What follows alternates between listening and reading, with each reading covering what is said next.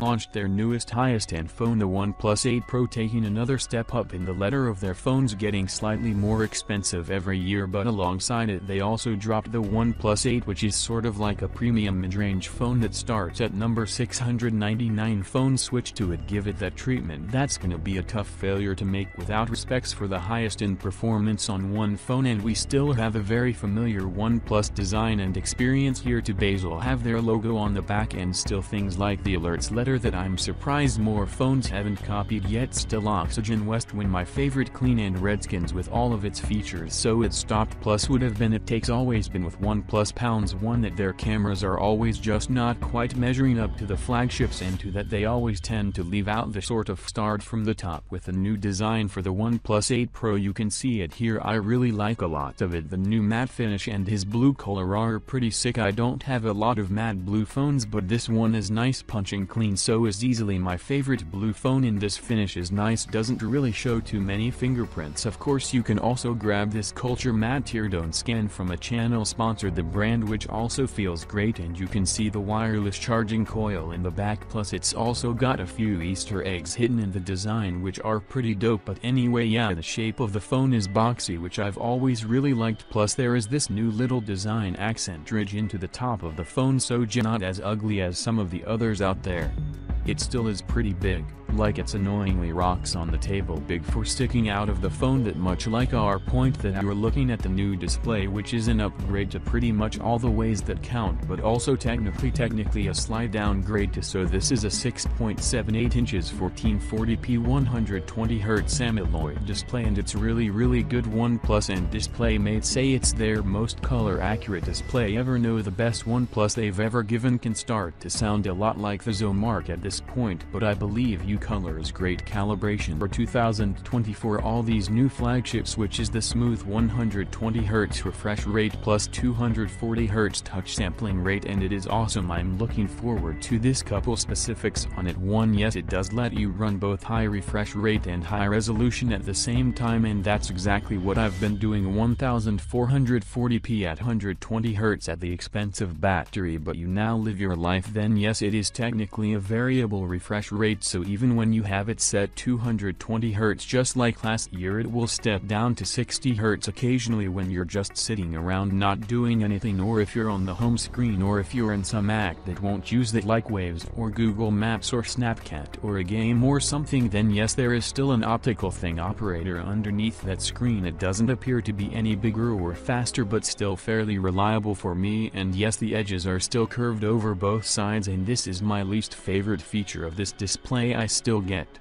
accidental touches like, really, I do realize the idea is it looks cool and it's edgeless and futuristic, but it's time to slow that down. I think Samsung's perfected that balance this year between curving the glass a little bit and still having a flat working surface with no accidental touches just sent. And also by now, from all these beauty angles of the screen, certainly have noticed that hole punch camera in the top left corner for the selfish shooter for the OnePlus 8 Pro. Was the pop-up camera to look a little bit more like the other flagships, to save a little bit of money, maybe to guarantee the IP68 water certification, maybe just a little bit of all these things. Also some idea. So all of the OnePlus 8's internal specs are high-end top-end Snapdragon 865 8 or 12 gigs of fast LPDDR5 RAM. Is that super fast UFS 3.0 storage, and the battery also gets an upgrade because on top of all that, it's a 5G capable phone with 120Hz big display, so you get a 4510 million. OnePlus phones are known for having fast charging. This was no exception. You still have their high-speed work charge. 30 tons comes in the box, and that gets you from 0 to half battery like 25 minutes. That was new to the stone as well. High-end wireless charging tech, and to be fair, works exactly as advertised. The stand is nice. It has some little quiet fans in there, and it does some special voltage and thermal management to get the peak 30 watts wireless charging out of it. But if you put another Qi-enabled phone on that wireless charger, charges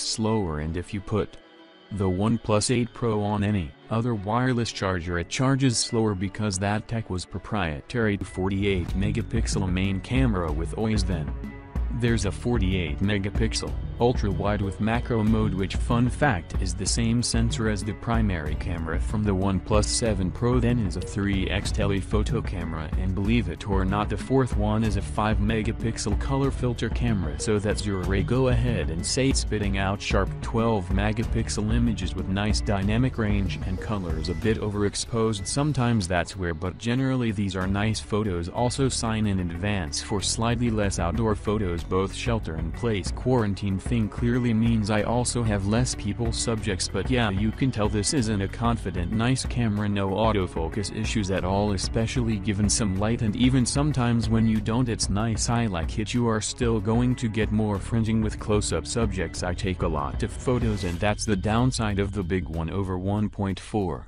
and sensor, but again that just seems like par for the course for flagship cameras right now. Big sensor, usually sharp photos, but get some fringing on your photos or close-up subjects. The night mode is pretty good, which is nice. Max zoom is 30x from that telephoto camera. How things are usable at 30x, it's barely passable. Galaxy S20 Ultra still to be the zoom champ for that sort of range, but hey, 10x is fine and 3x is definitely usable, and I have pretty much no use for the hat color filter camera. The Celtic camera, the other passport I usually do, is also good, especially with color and stabilization at 4K, and see no 8K video here, but you are not touching the iPhone when it comes to the absolute best video quality in a phone right now, but this is still good flagship quality. Favorites specifically because of the software and optimized experience is Oxygen OS on top of Android 10, and that's no exception here for this phone. There's tons of little tweaks and optimizations and